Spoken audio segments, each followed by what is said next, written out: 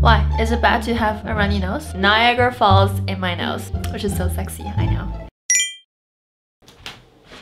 Hello, everybody! Welcome back to my channel. This is Karina. Today I'm so excited to be finally doing this video. You guys have been asking for it for such a long time. Have you ever found yourself just staring at your closet every morning and be like, I have nothing to wear, even though your closet is probably full of pieces that you can wear? Today I'm going to show you guys some ideas on simple outfits for those days when you have a bunch of clothing options but you have no idea how to put them together, no idea what to wear. Yeah, let's get started. I feel like the most obvious thing when you have nothing to wear is to go for something super basic, and you can never ever go wrong with a white top and a pair of blue denims for the bottoms. I went with a white tank top like this. It's a little bit cropped and it ends around here, and I just went with a Levi's denim skirt. It's a little bit distressed at the bottom, which I think is super cute, has that like worn look to it. And also because it's the springtime, I thought I would just throw on something a little bit pastel, a little bit more colorful. In case you're bored of this look here, throw on something like this. Now this entire outfit is actually from ThredUp, who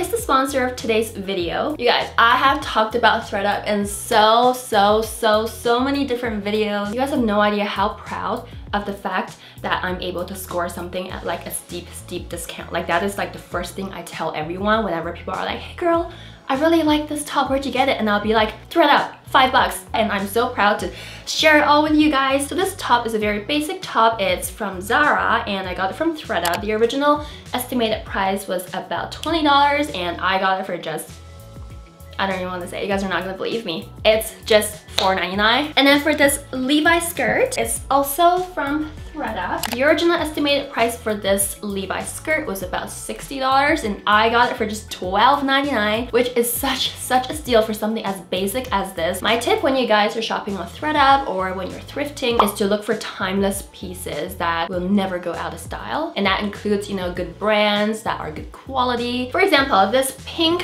dress shirt is from Ralph Lauren. This is the size extra large, and I got this extra large because I wanted it to kind of have like a relaxed boyfriend fit on me. Originally estimated retail for this pink shirt is around $75 and I got it on sale for just $13.99, which is amazing considering, you know, the fact that it's Ralph Lauren. It's practically like brand new condition. Like there's no pills, there's no even signs of it ever being worn. And I've actually gotten threaded pieces with like the tags still on its pieces, so you know it's like brand new with tags, which makes the deal that much sweeter. It's optional, but you can also go with hat. I just feel like hats like this really tone down the formality of your dress shirt. This hat just so happened to match this, which I'm so into. I'm just like into coincidentally matching colors. And this is just a tote bag. This entire look is now on the Thrift the Look feature on ThredUp, and I have a link for you guys in the description box along with a 30% off coupon code Karina for 30% off your first order on ThredUp, plus free shipping, so you guys can recreate this exact look sustainably. If you guys are more comfortable with long jeans instead for this look, you can totally go for that. So I'm keeping the same top I have on and just swapping out my denim skirt for a pair of good old denim jeans that's slightly ripped here, just so I have something like interesting going on. Swapping out my pink shirt for this yellow striped one, which is also from ThredUp, which is also from Ralph Lauren. You guys don't already know I have like a thing for Ralph Lauren, and I always get it on ThredUp because I ain't gonna pay full price. I love this combo because I just feel like there's so many different ways you can rock it. You can just like have it hanging out like this, or you can have one button in the middle. The third way to wear it is to split it with half of your shirt tucked in and the other half tucked out. I also like to roll up the cuffs like this, and sometimes I'll also do something like this. It just makes it look more polished and casual. I also think this gives a really like model off duty look, especially in the summertime when you're not trying too hard but your outfit still looks really cohesive and put together. This next combo is something that I feel like every girl should have in their closet already. White top, black bottom.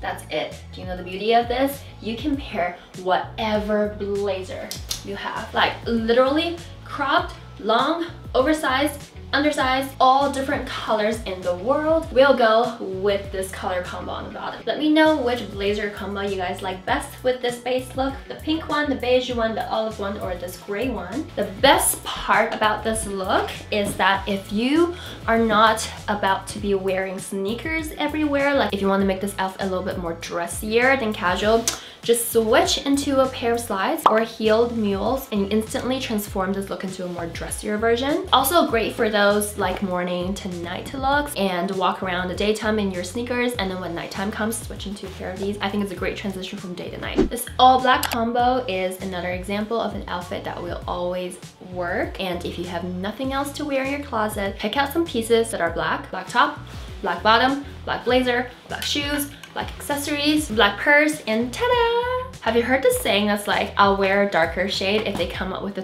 darker shade of black? Is that what it says? Oh my goodness. Some people really do swear by going all black because it is just so chic, so sophisticated.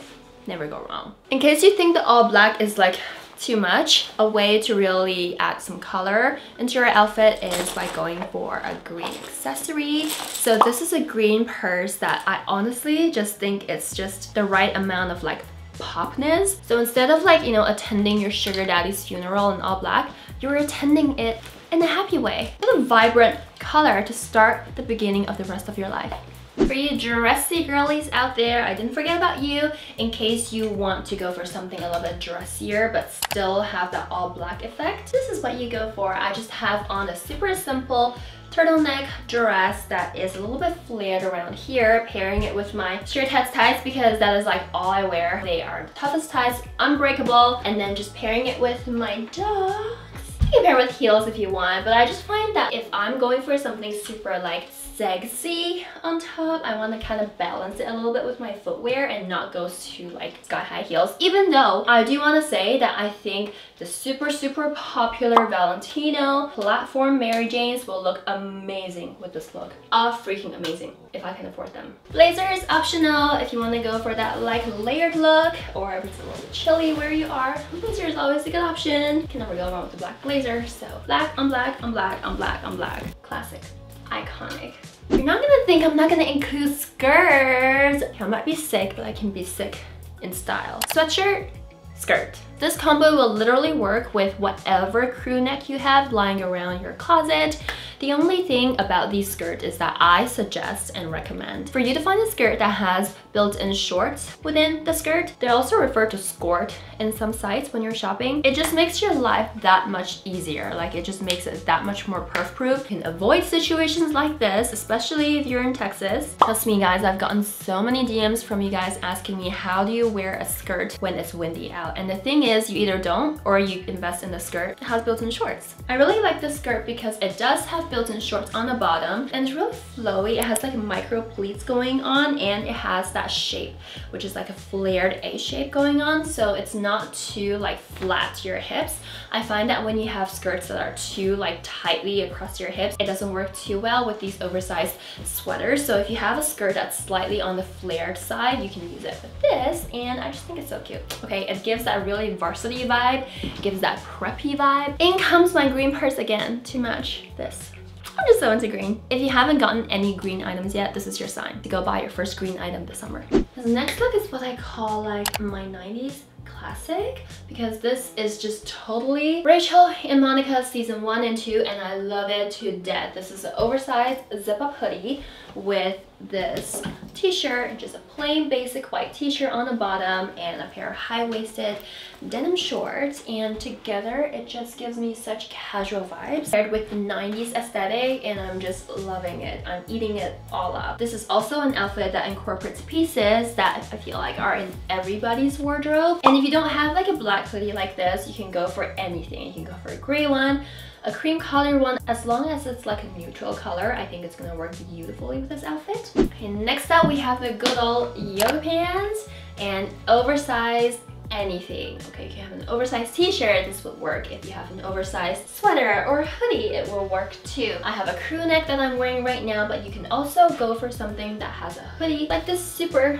big sweater that I got during my pregnancy and realized that I didn't really wear it afterwards. I think this look is just really casual, and it adheres to my fashion policy. Yes, I have fashion policies, you guys, of having something that is really baggy with something that is a little bit form-fitting on the bottom. So if you have like a baggy top, go for a form-fitting bottom. If you have like a really tight skin tight top, go for something like a loose baggy jeans on the bottom. In my dictionary, there's nothing such as being too oversized. If you don't have something like this, just go into your dad's closet, go into your brother's, go into your boyfriend's closet or your sister's closet, whatever, paired with a tote bag like this, and you're ready to go. Okay guys, we've come to the end of this video. I hope you guys liked it, and let me know what is your go-to minimal look when you have nothing to wear. Hopefully you guys can get some inspo from this video. Do not forget to use my code Karina for 30% off your first order, plus free shipping on ThreadUp. Click the link in the description box down below. Stay healthy, stay happy. I love you all. Bye!